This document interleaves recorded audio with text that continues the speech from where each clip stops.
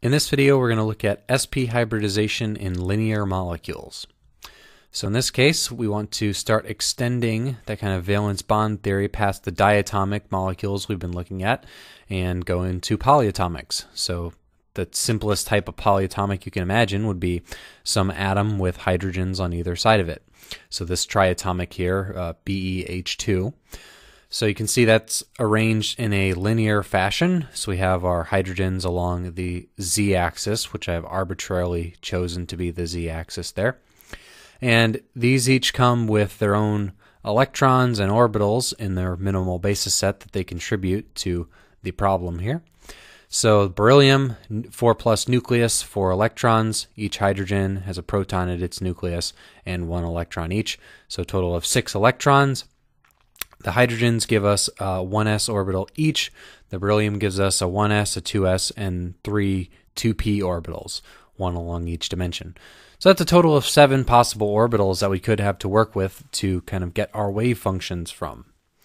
And we're, of course, most interested here in the bonding orbitals to see how bonding works in these particular types of molecules.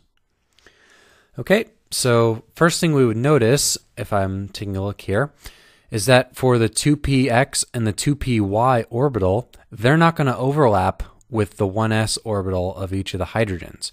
So they're not going to be able to contribute to bonding.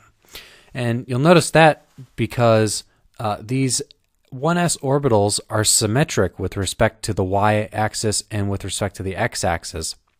So whatever they are on the above the y, they're the same below the y and for the x. And the px orbital is antisymmetric with respect to that orbital. Py is antisymmetric as well. So any net overlap on the bottom half is going to be exactly canceled out by the top half. So we can state that more formally in terms of an overlap integral. So if we say 2px of the beryllium, its overlap integral with the 1s of the hydrogen is equal to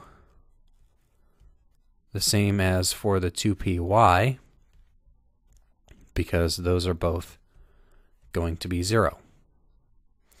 Okay, so we know that these aren't going to contribute to bonding. So that means that our 2px and 2py orbitals, should they ever be filled by electrons, are going to be non-bonding orbitals.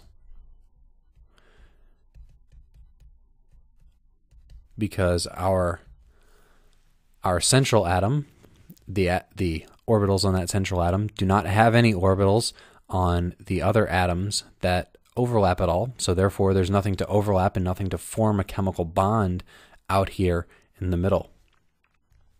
And similarly, our 1s orbital here is going to be filled with the 2 core electrons, and because of this 4+ charge of the beryllium, that's going to be much, much lower in energy. Remember, the energy of the 1s orbital kind of scales with z squared, or the square of that charge of the nucleus. So that's about 16 times lower in energy than the 1s orbital on these here. So it's going to be held very tightly. It's going to be very low in energy. It's not going to overlap very well with these as well. And that's going to be where these 2 lowest energy, where these core electrons are going to be located. So also the 1s of beryllium, that's going to be an occupied core orbital. So it also doesn't participate in bonding because it is in the core. Okay, so what does that leave for us to form wave functions with? So the stuff that is left is going to look something like this. So if we're forming a bonding orbital, we have some psi, and that's going to be a linear combination of some of the things that we have left. So we have our non-bonding, our core orbital there, our non-bonding orbitals there, so we're left with 2s, 2pz, and 1s and 1s. So that will just, in the most general sense, be some linear combination there. Psi Be2s plus C2 psi Be 2pz, plus a third coefficient, psi h1 1s, plus c4 psi h2 1s. And pick your favorite, call that hydrogen 1, call the other one hydrogen 2. Arbitrary here, they're symmetry equivalent as well. So just pick one and call it hydrogen 1, and that's the 1s orbitals from each of those. Okay, so our task for the wave function would be to decide find what the coefficients are for these.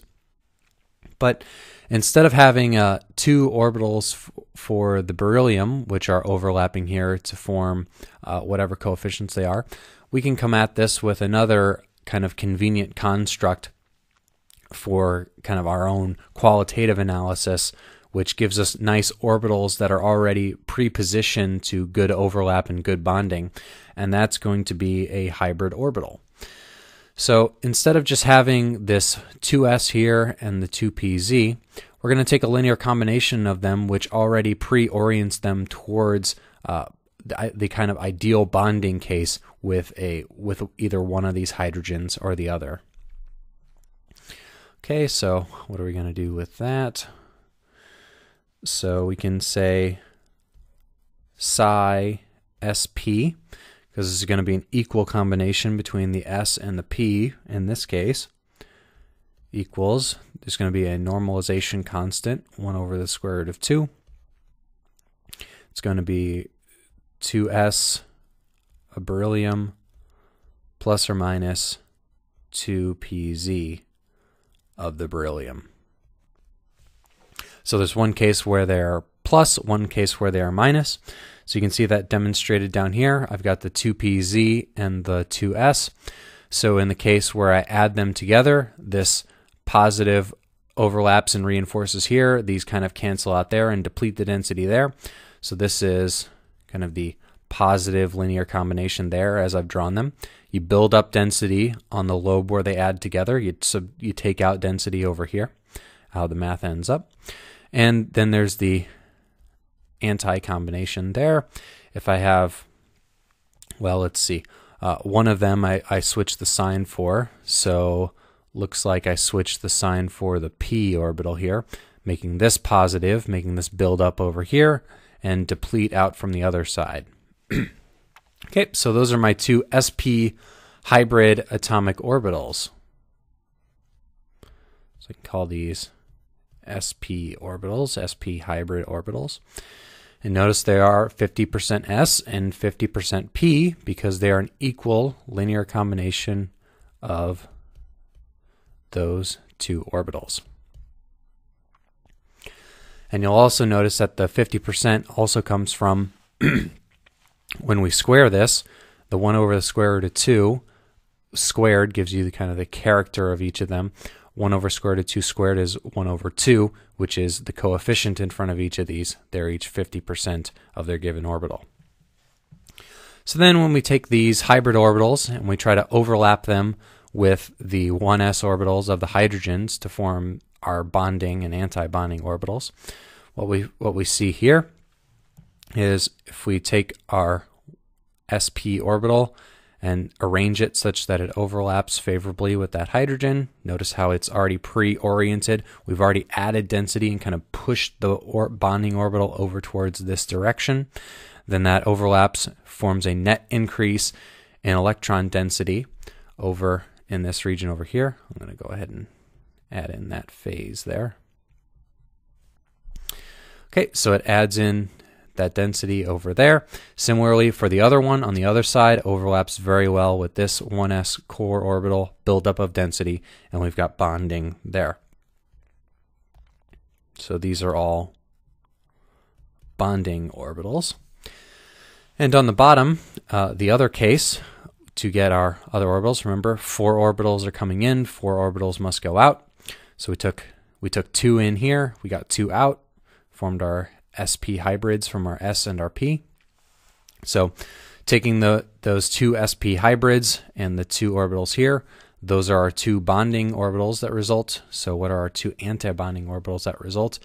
So the opposite combination of these If we switch the sign on the 1s orbitals, notice that you get a clash there. It's going to form a node. It's going to form a depletion of density between those two, and you're going to get an anti-bonding orbital between the beryllium and the hydrogen. Same thing here on the other side. So this is where we can come up with our anti-bonding orbitals for our overlap between our 1s and our sp hybrid orbitals from the beryllium.